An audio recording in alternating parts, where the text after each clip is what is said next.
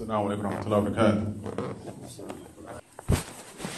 الله أكبر الله أكبر الله أكبر الله أكبر أشهد أن لا إله إلا الله أشهد أن لا إله إلا الله أشهد أن محمدا رسول الله أشهد أن محمدا رسول الله حي على الصلاة حي على الصلاة حي على الفلاح حي على الفلاح الله أكبر الله أكبر لا إله إلا الله. الحمد لله نحمده ونستعينه ونستغفره ونعوذ بالله من شرور أنفسنا ومن سيئات أعمالنا من يهد الله فلا مضل له ومن يضلل فلا هادي له وأشهد أن لا إله إلا الله وحده لا شريك له وأشهد أن محمدا عبده ورسوله. يا أيها الذين آمنوا اتقوا الله حق تقاته ولا تموتن إلا وأنتم مسلمون. يا أيها الناس اتقوا ربكم الذي خلقكم من نفس واحدة وخلق منها زوجها وبث منهما رجالا كثيرا ونساء واتقوا الله الذي تساءلون به والأرحام إن الله كان عليكم رقيبا. يا أيها الذين آمنوا اتقوا الله وقولوا قولا سديدا يصلح لكم أعمالكم ويغفر لكم ذنوبكم ومن يطع الله ورسوله فقد فاز فوزا عظيما. أما بعد إن أصدق حديث كتاب الله عز وجل وأحسن حج محمد صلى الله عليه وسلم وشر الأمور محدثاتها وكل محدثة في الإسلام بدعة كل بدعة ضلالة كل ضلالة في النار. All praise is due to Allah, Alhamdulillah Rabbil Alameen. And all praise is due to Allah, and if we try and praise Allah properly, then we'll never be able to do so. And may the after salatu salam be on Rasulullah sallallahu alayhi wasallam. May the best of peace and blessings be on Muhammad sallallahu alayhi wasallam. And Allah Azza wa Jal is definitely the one to be praised in the beginning and the end. Alhamdulillah Rabbil Alameen, we're able to fast this blessed month of Ramadan. Wallah alhamd. And now that we have reached the end of Ramadan, and Ramadan will be leaving us in the next day or so, and this is the last Jummah of Ramadan, I thought that it would be very appropriate for us to speak about the importance of being truly thankful for this blessing that Allah Azza wa Jalla has bestowed upon us by allowing us to fast this blessed month of Ramadan. And I ask Allah, أسأل الله العظيم رب العرش العظيم أن يتقبل منا صيامنا وقيامنا. I ask Allah, the Lord of the glorious throne, from the wedge, His face of majesty, that He accept from us our fasting and our prayer and our sadaqat. And always we keeping in mind that the Prophet ﷺ said, whosoever fasts, man sama Ramadan, iman wa ihtisaban, ghafara lahu ma dakhala min dhanbi.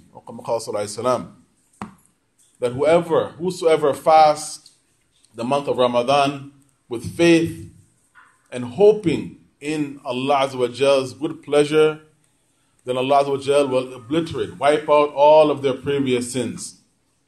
And as we all know, Alhamdulillah Rabbil Alameen, that the blessed month of Ramadan and fasting in general, there are so many benefits of fasting.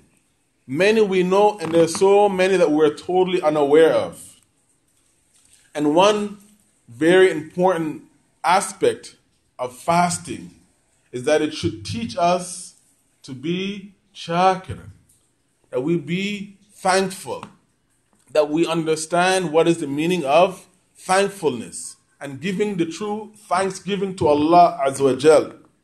So today, inshallah, would like to speak about being grateful servants to Allah Azza wa Jal, because it's very difficult for anyone to speak about being thankful to Allah without stepping on some people's toes. It's very difficult to speak about being thankful to Allah without people feeling that we are talking about them. But wallahi, we're not here to point fingers or to hint at anybody. What I intend is that I want all of us that by the end of Ramadan, which is going to be ending in a day or so, that we end off our Ramadan being true, grateful servants of Allah Azza wa Jal. And the truth must be told that a lot of us are very, very ungrateful. La hawla wa la quwwata illa billah. Many of us act as if other people owe us something. La hawla wa la quwwata illa billah. And there's no strength and there's no power except with Allah Azza wa Jal.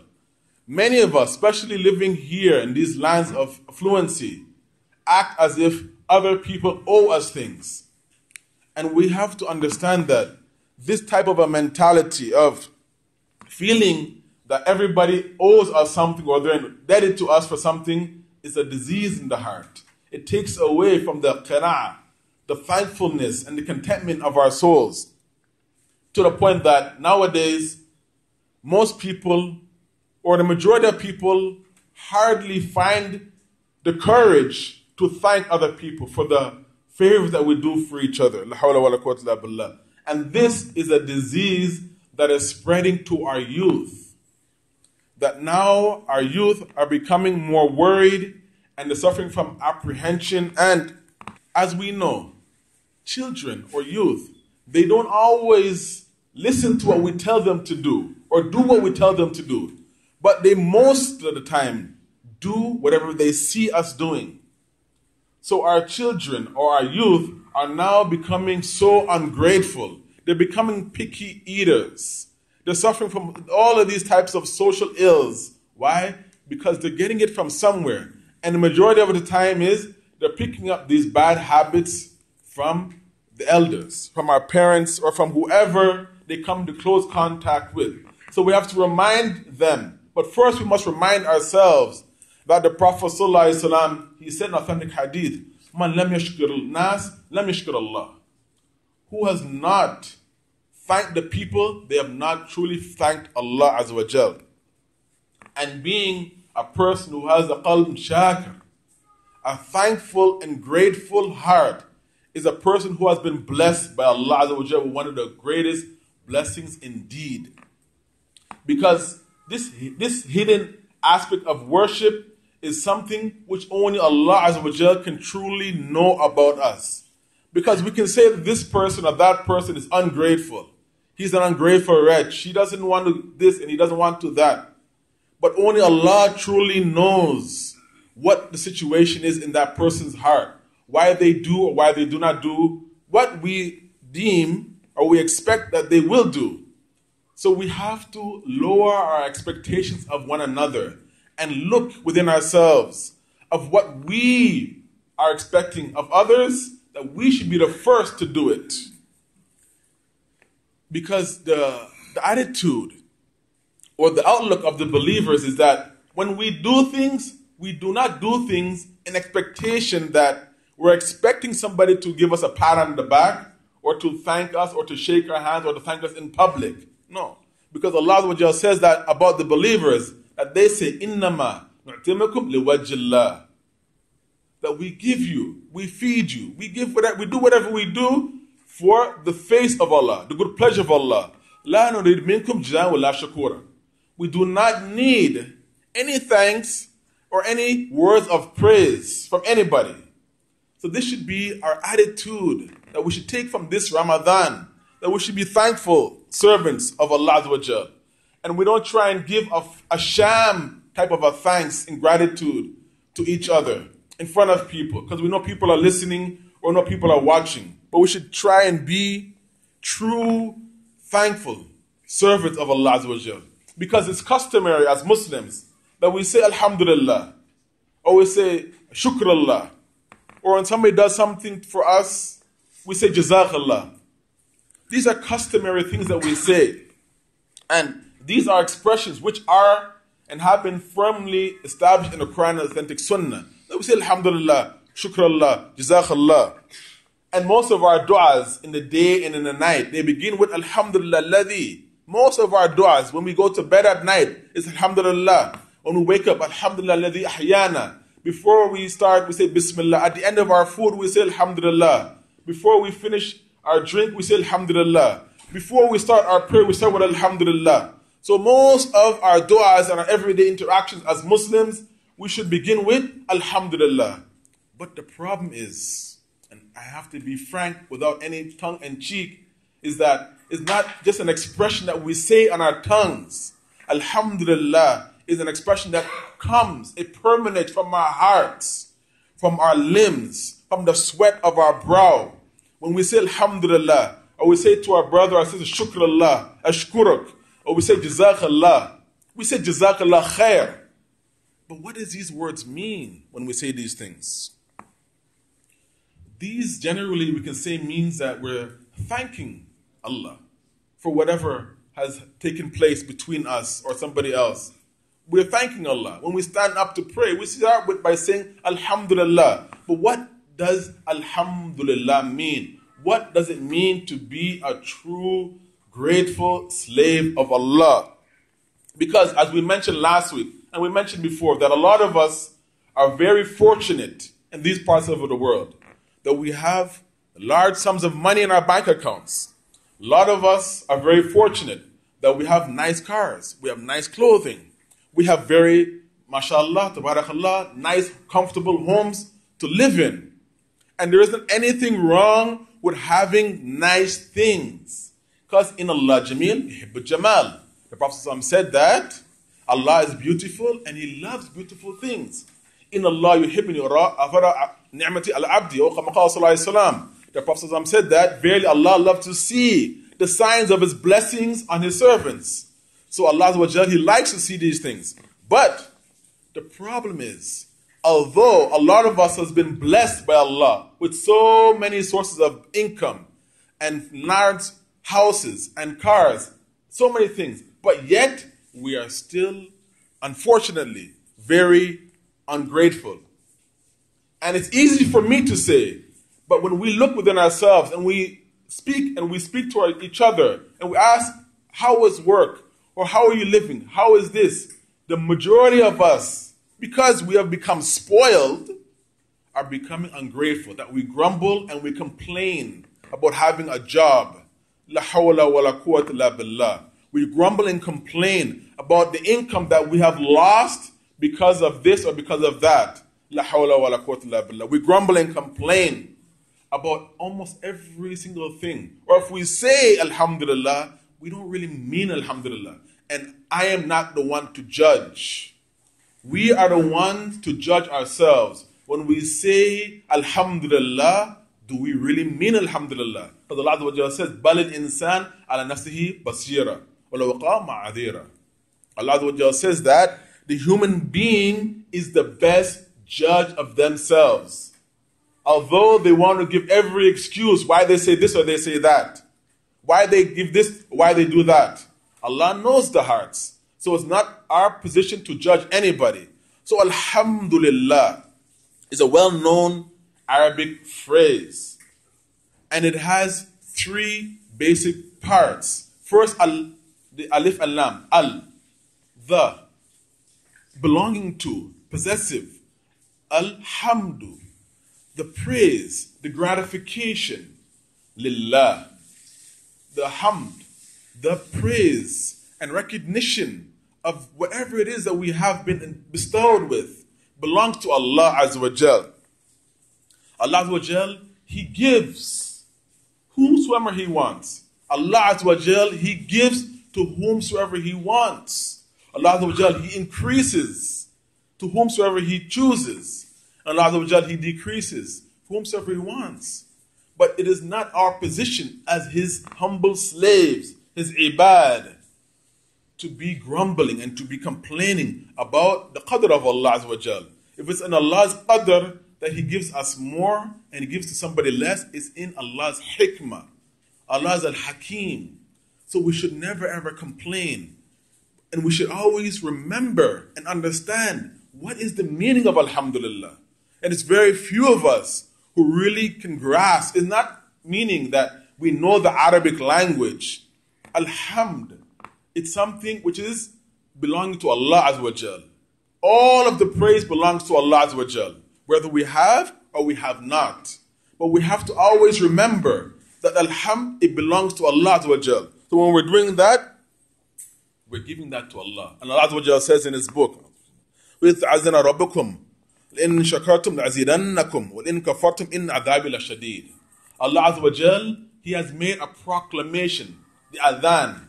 Allah Azza wa Jal has made a proclamation about Himself that if you give thanks, if we are thankful to Allah, and then Allah, يَزِيدَنَّكُمْ, then Allah Azza wa Jal, He will increase whatever we have. But if we are acting as if we are kuffar, this is the root meaning of kufr, is that a person is ungrateful, or the person, he covers up the blessings of Allah Azza wa Jal. He denies and he acts as if he doesn't have. If we are ungrateful, then Allah said His adhab, His punishment is severe. So we should never act as if we do not have, when Allah knows full well, we know and Allah knows full well that we have. And we should be very, very thankful, to always be generous, to share the blessings, and always knowing and keeping in mind with surety that Allah Azza wa Jal, He will increase us in our blessings. The noble Sheikh, the Imam of the Sunnah, Ibn Qayyim al-Jawzi, he has stated in regards to being a person who has a qalbin shakiran. Listen very closely what the Imam has stated. Shukr is to display the effects of blessings of Allah upon you, upon the tongue, upon the limbs, acknowledging that in our hearts with love, and witnessing that by our limbs, and also by way of humble submission to Allah Azza wa Jal, and increased obedience to Allah Azza wa Jal. Allahu Akbar. When a person is truly thankful for Allah's blessing, they will never say that my work is ibadah. They would make the balance. They cannot work, and forget about worshiping Allah and being thankful for Allah's giving Him this job.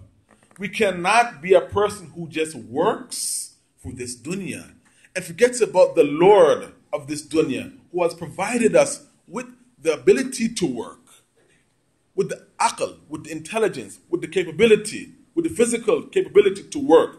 So we have to ask Allah from our heart, truly, to make us a people who is truly thankful for His blessings. Alhamdulillah Rabbil Alameen, whether we realize that or not. Alhamdulillah Rabbil Alameen, whether we acknowledge it or not, Allah Azza wa Jal has given us everything.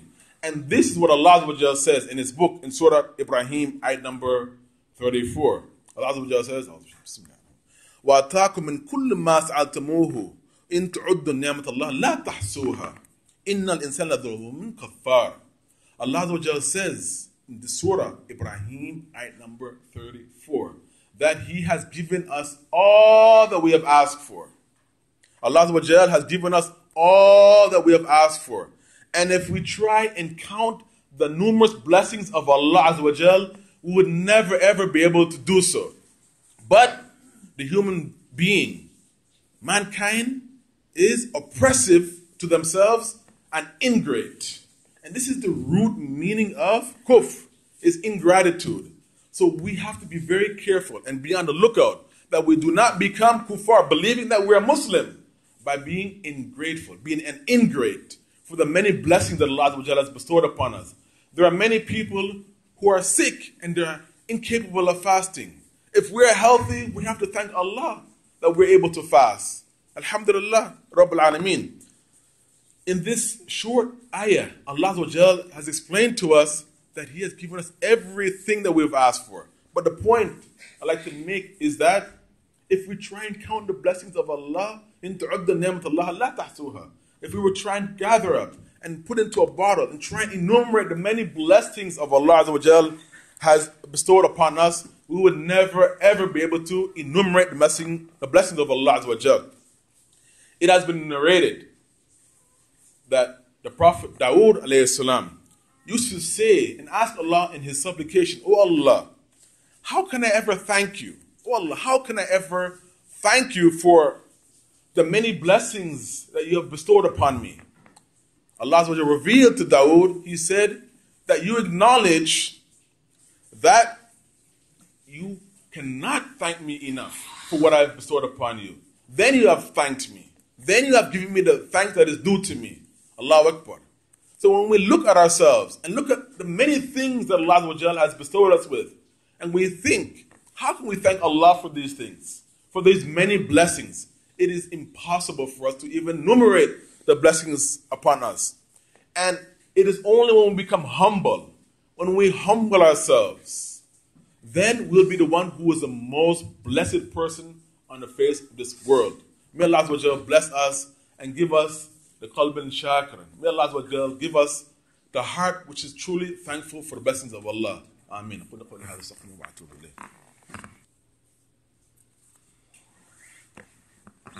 Bismillah, wassalatu wassalam ala Rasulullah wa ala alihi wa sahbihi man tabi'ahu huda wa ba'd. Another very important point that I'd like to point out in regards to those individuals who we have no right to judge, who are seemingly acting as if they're ungrateful for the blessings of Allah. They complain, they make excuses, that this is something which is coming from shaitan. We should try our best not to judge our brothers or sisters for why they are complaining about the situation, why they are not giving the praise to Allah. We should try our best not to judge them. Because when we're pointing our fingers at them and judging them, remember, Allah Azza wa Jalla is judging us. And all of this judgmental attitude is coming from shaitan. We have to remember that. We should not judge our brother or sister for why they are complaining about the situation or their lot in life, but we have to understand that this type of an attitude is permanently from shaitan. Listen to what Allah Azza wa Jalla says in His book about regarding Iblis, the shaitan, la'natullah, our open, avowed enemy. قَالَ فَبِمَا أَغْوَيْتَنِي لَقُعَنَّ لَهُمْ صِرَاطِكَ الْمُسْتَقِيمِ ثُمَّ لَأْتِيَنَّهُمْ مِنْ بَيْنِ أَيْدِيهِمْ وَمِنْ خَلْفِهِمْ وَعَنْ أَيْمِينِهِمْ وَعَنْ شَمَائِلِهِمْ وَلَا تَجِدُوا أَكْثَرَهُمْ شَاكِرِينَ. Sadaq Allah. Allah Azza wa Jal, He tells us very clearly regarding our open, avowed enemy, shaitan, Iblis, la'nat Allah. He will say, because you, he blames Allah for leading him astray. He says, oh Allah, because you led me astray. Shaitan led himself astray by being mutakabbir, for not bowing down to our father Adam. But shaitan, he blames Allah. He says, because you led me astray, aghwaytani, surely I will sit and wait against them, meaning who? Against all of us, all human beings. And I will sit and wait against them on your straight path. I will be sitting and waiting for them. He's not waiting for them at the bar or the nightclub or any of these places of fire, because those people are already gone astray. That's lil afiyah with a bad.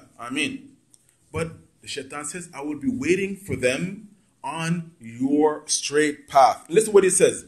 Then I will attack them. I will come to them from before them, from in front of them, from behind them, from their sides, from underneath them, from up above them.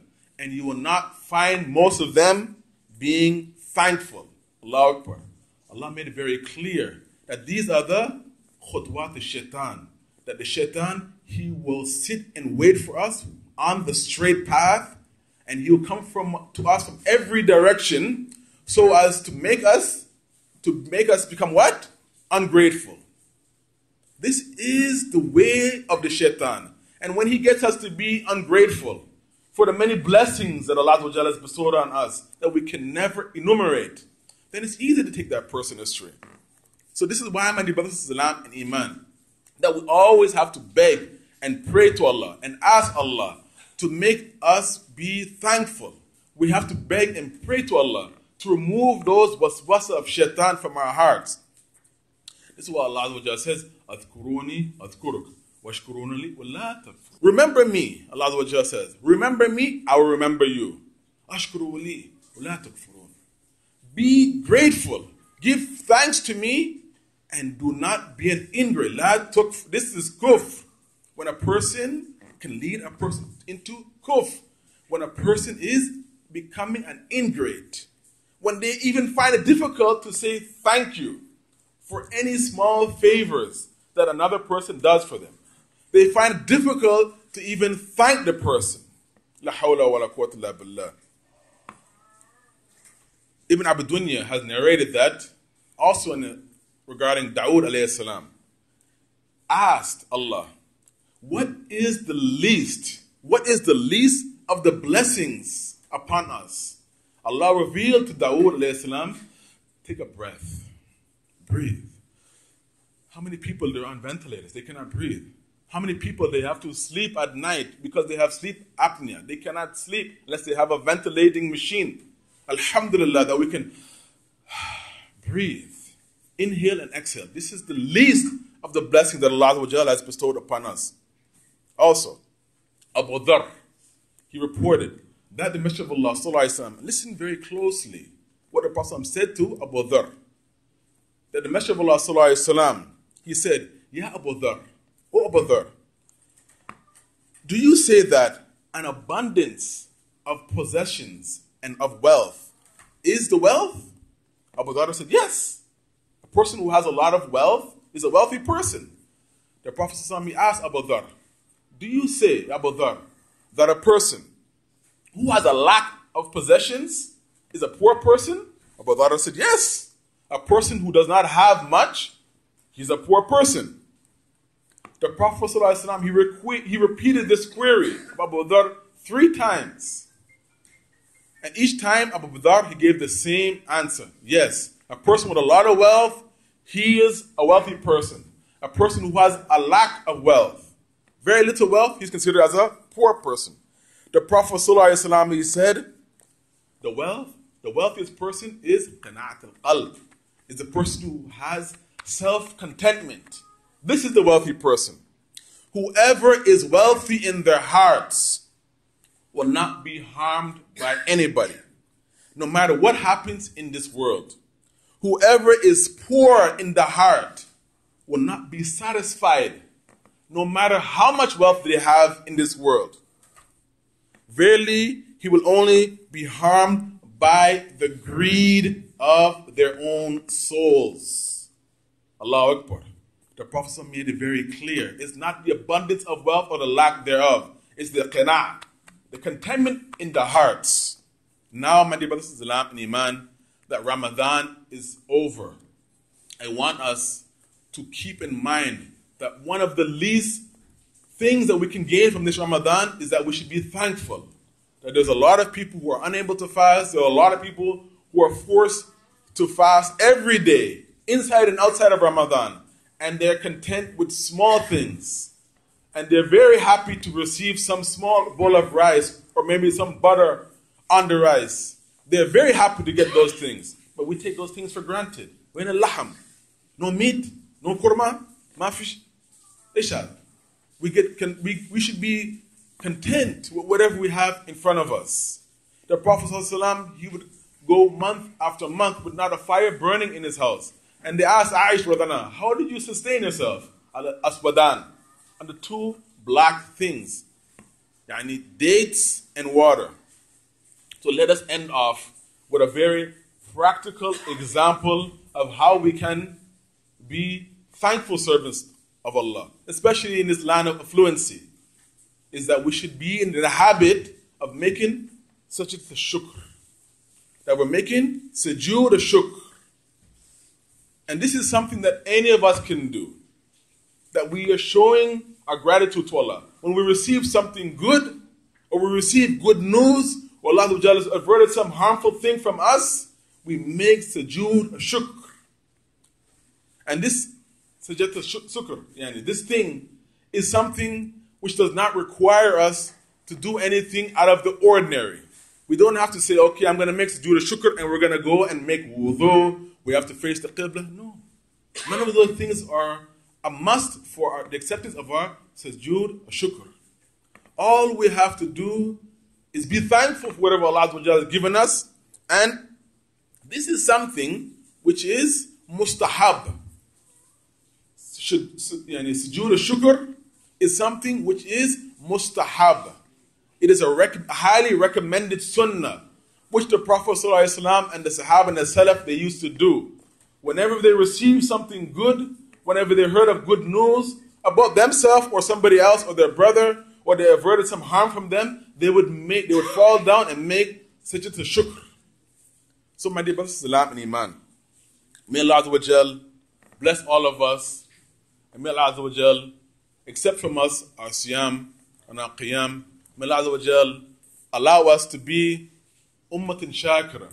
May Allah Azza wa Jal bless us and make us a truly grateful ummah of Allah Azza wa Jal. Because we know that there are many people who do not have nearly half as much as what we have.